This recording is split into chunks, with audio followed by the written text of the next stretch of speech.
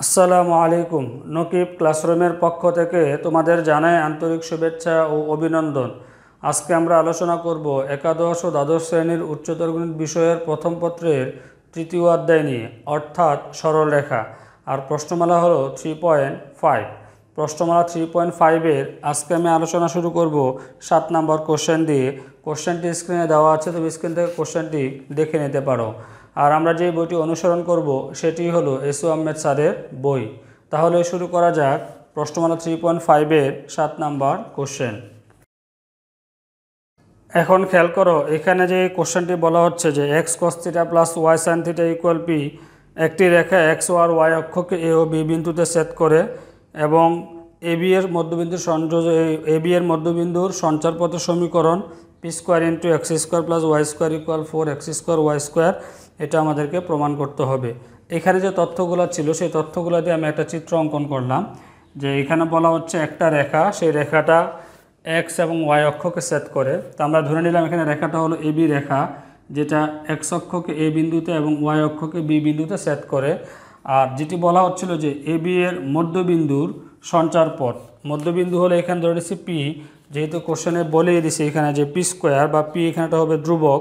তো এবি এর মধ্যবিন্দু আমরা ধরে নিলাম হচ্ছে পি, আর পি বিন্দুর স্থানাঙ্ক হলো এক্স কমা ওয়াই।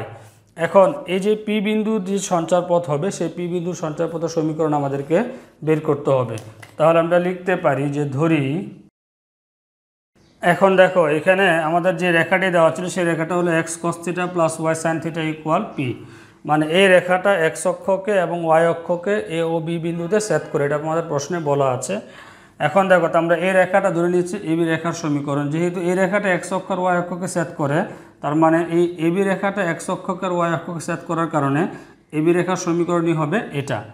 এখন দেখো আমাদের বের করতে হবে এই এ বিন্দুর স্থানাঙ্ক এবং বি বিন্দুর স্থানাঙ্ক। আমরা একটা জিনিস জানি যে যদি কোনো একটা রেখা এক্স অক্ষ এবং ওয়াই অক্ষকে যদি ছেদ করে, তাহলে সেটা সমীকরণ হয় x by A plus Y by B equal হচ্ছে 1। এই সূত্রটা নিয়ে আমরা আগের পর্বতে আলোচনা করেছি, তোমরা ওই পর্বগুলো দেখতে পারো, দেখলে তোমাদের এই অঙ্কগুলো বুঝতে সুবিধা হবে। এখন দেখো, যেহেতু এখানে বলাই হচ্ছে প্রশ্নে এক্স অক্ষ এবং ওয়াই অক্ষকে ছেদ করে, তাহলে আমাদেরকে এই সমীকরণটাকে x by A plus Y by B equal 1 আকারে আগে বানাতে হবে। কেন বানাতে হবে? যাতে আমরা এ বিন্দু এবং বি বিন্দুর স্থানাঙ্ক বের করতে পারি। তাহলে আমরা লিখতে পারি এখানে যে এখান থেকে হচ্ছে এটা হবে, বা যেহেতু ইকুয়াল 1 উভয় পক্ষে আমরা পি দ্বারা ভাগ করে দেবো। লিখতে পারি হচ্ছে এক্স কস থিটা বাই হচ্ছে P plus Y sine theta by হলো পি ইকুয়াল হলো পি ডিভাইডেড বাই হলো পি। এটা আমি একবারে আলাদা করে দিয়েছি, যে উভয় পক্ষে পি দ্বারা ভাগ করেছি এবং পিটাকে দুইটার অংশের সাথে আলাদা করে দিয়েছি। বা এখন আমরা লিখতে পারি যে x by P divided by হলো কস থিটা প্লাস এখানে হবে Y divided by P divided by হলো সাইন থিটা ইকুয়াল হলো এখানে 1। এখন দেখো এটা কিভাবে আসলো। আমরা জানি যে দ্বিতীয় ভগ্নাংশটা উল্টায় যায়, যদি আমরা উল্টায় দিই তাহলে দ্বিতীয় ভগ্নাংশ উল্টায় যাবে। তাহলে উল্টায় গেলে এটা হবে x into cos by P, তাহলে কসটা আবার এক্সের সাথে গুণ হবে। সেমভাবে এটাও একই কাজ করেছি। এখন এটা কেন করলাম, আমি একটু আগে বলেছিলাম যে অক্ষদ্বয়কে ছেদ করলে যে সরলরেখার সমীকরণ হয় সেটি হলো x by A plus Y by B. তাহলে এক্স বাই এ, তাহলে উপরে শুধুমাত্র এক্স থাকবে, এই জন্য আমরা এখানে শুধুমাত্র উপরে এক্স নিয়ে আসছি, আর এখানে শুধুমাত্র আমরা ওয়াই নিয়ে আসছি। এখন আমরা লিখতে পারি, এটাকে দিতে পারি হচ্ছে যে 1 নং সমীকরণ। সুতরাং 1 নং সমীকরণকে x by A plus Y by B equal 1-এর সাথে তুলনা করে পাই। তাহলে এখন যদি আমরা তুলনা করি তাহলে এ ইকুয়াল হবে এটা, তো লিখতে পারি এ ইকুয়াল পি বাই হলো কস থিটা এবং আর বি ইকুয়াল হবে এই অংশটা পি ডিভাইডেড বাই হলো সাইন থিটা। এখন দেখো আমরা এ এবং বি এর মান পেয়েছি, তাহলে এ বিন্দুর স্থানাঙ্ক কত হবে? আমরা জানি যে যদি এটা হয় একটা রেখা, তাহলে এ বিন্দুর স্থানাঙ্ক হবে, আমরা যদি a, 0, এটা আমাদের সূত্র ছিল যে x by A plus Y by B equal 1, যদি এই এক্স এবং ওয়াই অক্ষকে সেট করে, তাহলে স্থানাঙ্ক হবে এটা a, 0 আর এটা হবে 0, b। তাহলে a এর মান যেহেতু আমরা পেয়েছি এটা, তো আমরা লিখতে পারি হচ্ছে এখানে p/cos থিটা কমা হবে 0। যেহেতু বিন্দুটা এক্স অক্ষকে সেট করে, আমরা জানি এক্স অক্ষকে সেট করলে ওয়াই এর মান হয় 0, এই জন্য এটা হচ্ছে 0। আর এটা হবে বি এর মান, তাহলে এর স্থানাঙ্ক ছিল আমাদের 0, b। তাহলে 0, b হলো এখানে p/sin থিটা। আর এখানে যেহেতু এক্স এর মান 0, কারণ এক্স এর মান 0 হওয়ার কারণ হলো বি বিন্দুটা এক্স অক্ষের উপর অবস্থিত আছে। আমরা জানি এক্স অক্ষের উপর অবস্থিত হলে ওয়াই ভুজের মান হয় 0। এখন দেখো আমাদেরকে বের করতে হবে পি বিন্দুর সঞ্চারপথের সমীকরণ। আর কোশ্চেনটি বলা হচ্ছে যে এ বি এর মধ্যবিন্দুর সঞ্চারপথের সমীকরণ বের করতে হবে। তাহলে যেহেতু আমরা ধরে নিয়েছি এ বি এর মধ্যবিন্দু হলো পি, তাহলে আমরা এখানে মধ্যবিন্দুর স্থানাঙ্ক সূত্র বসাতে পারি। তো আমরা লিখতে পারি এখন যে এ বি রেখার এক্স, ওয়াই। এখন আমরা মধ্যবিন্দুর স্থানাঙ্ক সূত্র বসাবো। মধ্যবিন্দুর স্থানাঙ্ক সূত্রটা আমাদের ছিল যে x1 + x2 / 2, y1 + y1 / 2। সূত্রগুলো স্ক্রিনে দেওয়া থাকবে, তোমরা স্ক্রিন থেকে সূত্রগুলো দেখে নিতে পারো। তাহলে মধ্যবিন্দুর স্থানাঙ্ক বের করার সময় আমরা যেটা করি যে ভিতরে যে বিন্দুটা থাকবে সেই বিন্দুটা হচ্ছে ইকুয়ালের বাম পাশে যাবে।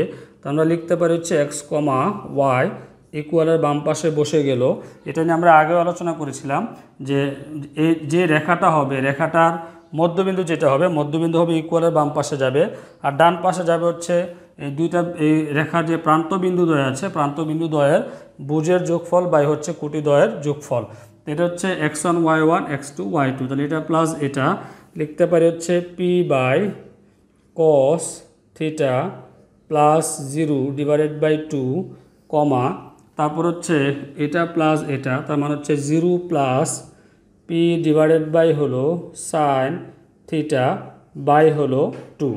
এখান থেকে আমাদেরকে বের করতে হবে এক্স এবং ওয়াই এর মান। এই অংশটাকে আমি পাশে দেখিয়ে দিচ্ছি। এখন লিখতে পারি এখন আমরা বা এক্স, ওয়াই ইকুয়াল, এখানে যদি আমরা 0 যোগ করি তাহলে এটাই আসবে। তাহলে আসতেছে এখানে আমাদের p/ হচ্ছে cos থিটা / হলো 2, এখানে আসবে হচ্ছে আমাদের p/sin থিটা / হলো 2। এটা আমরা ফার্স্ট ব্র্যাকেটে রাখতে পারি। সুতরাং এখন আমরা লিখতে পারি x ইকুয়াল প্রথমটা, তাহলে p/ cos থিটা বাই হলো 2, y ইকুয়াল এখানে হবে y এর সাথে এই অংশটা হবে p/ sin থিটা / হলো 2। এখন দেখো এখানে আমরা x এবং y এর মানটা পেয়েছি।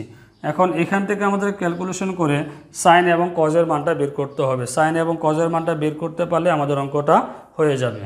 এই অংশের পর আমাদের এই অংশটা হবে। সুতরাং আমরা এখন লিখতে পারি যে বা এক্স ইকুয়াল p/ হলো cos থিটা ইন্টু, এটাকে যদি আমরা উল্টিয়ে দিই নিচে হচ্ছে 1 / হলো এটা হচ্ছে 2, বা এখন যদি আমরা এটাকে আড়াআড়ি গুণ করি তাহলে আসতেছে এখানে আমাদের যে 2x cos থিটা ইকুয়াল হলো p। সুতরাং cos থিটা ইকুয়াল হলো p/ হলো 2x। আর এখন আমাদের এই অংশটা নিব আমরা এখন, তো আমরা এটা পাশেই করে দিচ্ছি এখানে যে সুতরাং y ইকুয়াল এখানে হচ্ছে আমাদের p/ হলো sin থিটা, এটাও সেমভাবে 2 এর নিচে একটা 1 আছে, এটাকে আমরা উল্টিয়ে দিব, তাহলে 1 হচ্ছে 2 হবে। বা এখন যদি আমরা এটা আড়াআড়ি গুণ করি তাহলে আসতেছে আমাদের 2y sin থিটা ইকুয়াল হলো এখানে p। সুতরাং এখানে আসতেছে আমাদের sin থিটা ইকুয়াল হলো p/ হলো 2y। এটা হলো আমাদের sin থিটা এবং cos থিটার মান আমরা এখানে পেয়েছি। তাহলে আমরা এখন লিখতে পারি যে আমরা জানি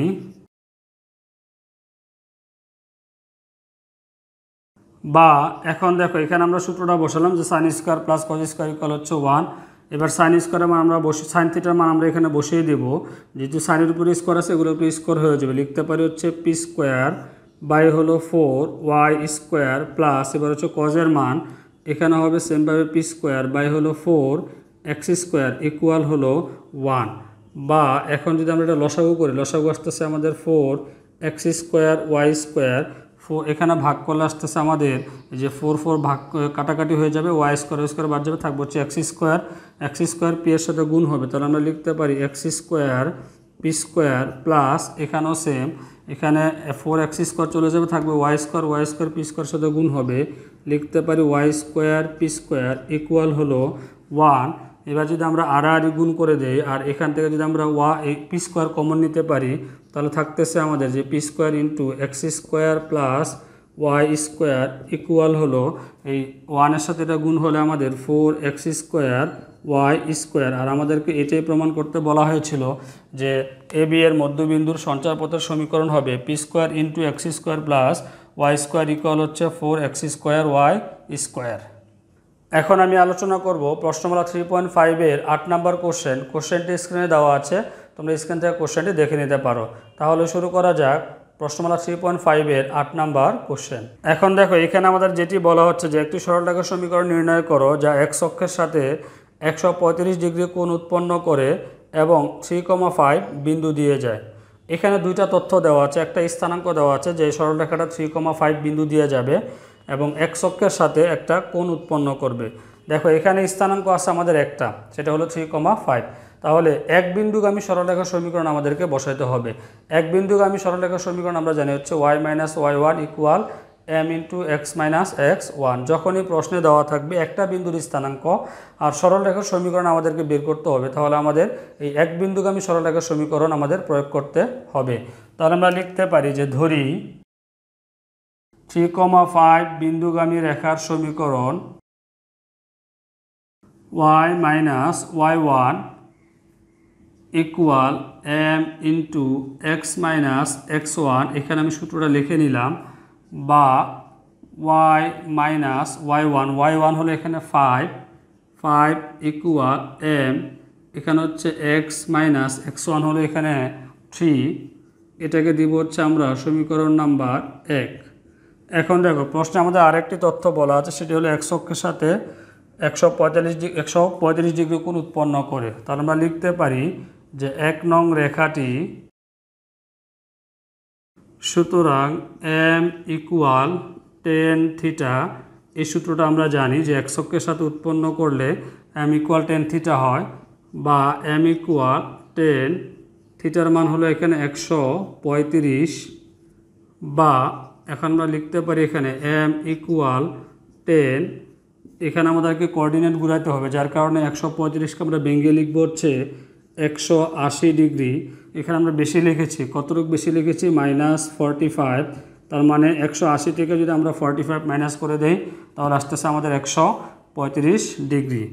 বা এখন আমরা লিখতে পারি m ইকুয়াল, দেখো 180 ডিগ্রি -45 এটা কোন চতুর্ভাগে যায়, আমি এটা পাশে দেখিয়ে দিচ্ছি যে 180 ডিগ্রি এখান থেকে শুরু করে যদি আমরা এখানে আসি তাহলে এটা হয় 180 ডিগ্রি, কিন্তু এখানে সম্পূর্ণ 180 ডিগ্রি নেই, 180 ডিগ্রির চেয়ে কম, তার মানে আরও 45 ডিগ্রি মাইনাস হবে।